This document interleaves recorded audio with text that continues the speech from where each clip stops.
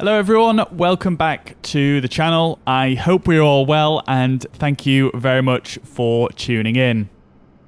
In this quick tutorial, I'll show you how you can easily bring a SimBrief flight plan over into the CRJ. Whilst flight plans for the CRJ may not be all that long, if you use SimBrief for almost every flight like myself, using this method does make a lot of sense. Plus, it only takes, and I've calculated, a maximum of 11 clicks after generating the OFP on SimBrief to get it loaded in the FMS in the CRJ in Microsoft Flight Simulator, which is far less than entering 99% of the flight plans out there. Further, the CRJ at the moment cannot access the native flight plan manager for Microsoft Flight Simulator, so you may well find yourself using SimBrief a hell of a lot for this jet. Okay, so how is it done? So the CRJ itself has no network connectivity when it comes to accessing outside sources like SimBrief at this stage, so you cannot pull it directly from SimBrief through the CDU. However, it can access flight plan files on your hard drive, so that's what we're going to do here. Now, you may immediately think that this will involve lots of time-consuming restarts of your simulator when you just want a new flight plan, and what I've found is that you do not need to relaunch the sim or have it closed even in order for a new flight plan to be recognized by the CRJ.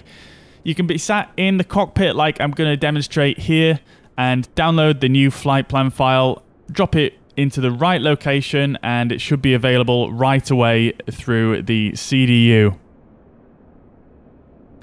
To make the process as streamlined as possible, first of all, you will need to go on to SimBrief and get the SimBrief downloader. I'll leave a link for this in the description.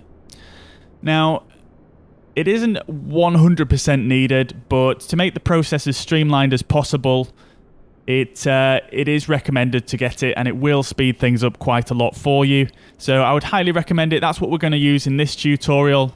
Like I say, link to this page will be in the description of the video. Once you've got that installed, you'll then need to open it up. So I already have it open here. It does run down in the system tray. Double click it to open it up and you'll be greeted with this window. Once you first actually open SimBrief Downloader for the very first time, you will find that it asks you if you want to enable notifications. Now, I would highly recommend this, because when you export a OFP or when you generate an OFP from SimBrief, a notification window will pop up here, and all you have to do then is just click on that once, and then it will put the flight plan into the CRJ, basically, in a nutshell. So I'd highly recommend having notifications on. Again, it is possible to do it without the notifications, but again, it's just extra clicks, and we don't want that, do we? What I'd also recommend is to go to the settings menu. I would have this program run automatically at startup, again, just to reduce the amount of clicks, and it's up to you whether you want to overwrite existing files. Then click Save and Close, and we are ready to get things set up. So at the moment, when you first download, you should have nothing ticked here. What we need to do is click the Aerosoft CRJ, so you can click anywhere on this bar to activate it, and then you'll need to set up the download directory. Now, I already have this in here because I have previously used this method. However, there are a couple of different paths you can use. Obviously, if you've got the Microsoft Store version of the simulator, you'll need to use the same path as me, and if you have the Steam version of the simulator, you will need to use a different path instead. I'll stick these both on the screen very quickly now, but I will also drop them in the description below. Just make sure that you change your username right here. You'll need to just put your own username in this section here, and you should be good to go. It does need to be this directory for it to work, so make sure you use this path. And once you've got that set up, that's all you really need to do with this window. You don't need to worry about it anymore. So I am actually just going to minimize that down to the bottom here. And in fact, we can actually just hit the cross here and it will run down in the system tray for us. So as you can see, this whole time I have had Microsoft Flight Simulator open in the background. So let's just jump into the cockpit where I am on a turnaround and ready to input my flight plan. So I have actually already prepared a flight plan, so I'll just show you how this works in practice. So like I say, we've already done the setup now. And what we need to do now is just generate an OFP. So here is one that I prepared earlier on. We've got a flight plan in here, and what we're going to do is we'll just click Generate OFP. Now, once that's generated, you should see a notification in the bottom right here.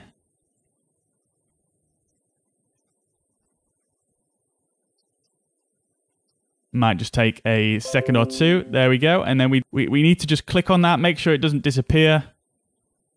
And you'll get a message popping up saying that the file has been saved, the location, which is the Aerosoft CRJ folder we set up earlier on, and then the file name.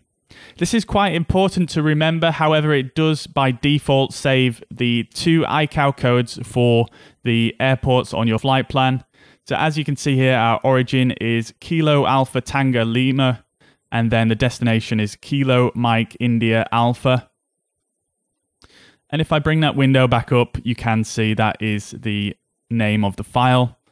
You don't need to worry about the extension on the file for this. It's just the name really, but like I say, it's the 2 ICAO codes.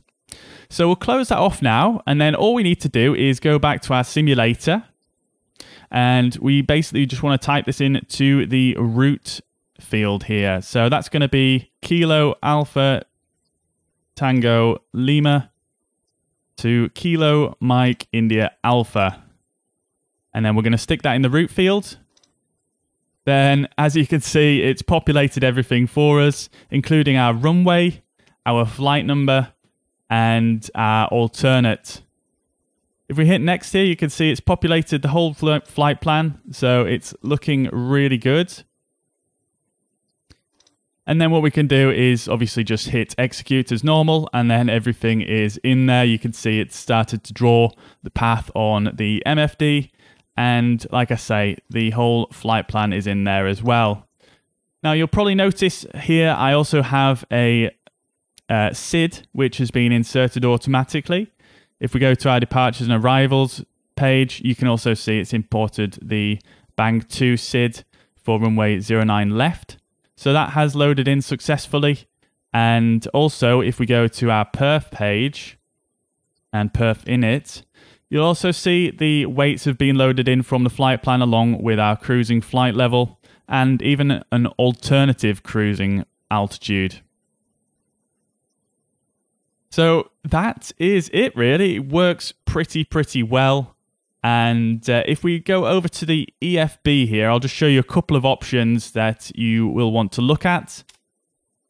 So on the EFB, if we go to options, next page, and you'll see these two options here, load SIDs and stars with flight plan and load perf data with flight plan. Obviously, I've got these two toggled on here, and that's why it also imported my SID, star, and perf data. It's up to you whether you want those on. If you fly on VATSIM, you might not want this top one on. And this one, again, it's personal preference, but I just had them on for this tutorial just to demonstrate that it can also do that. Okay, so that is it for this very quick tutorial.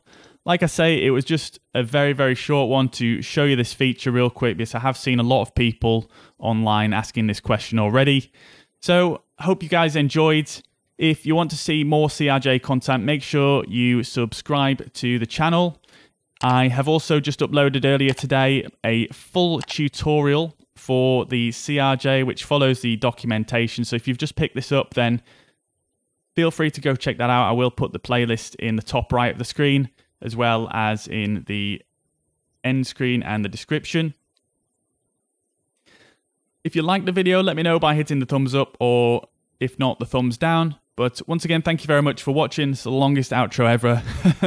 Hope you guys have enjoyed, and I'll see you in the next one. Bye for now.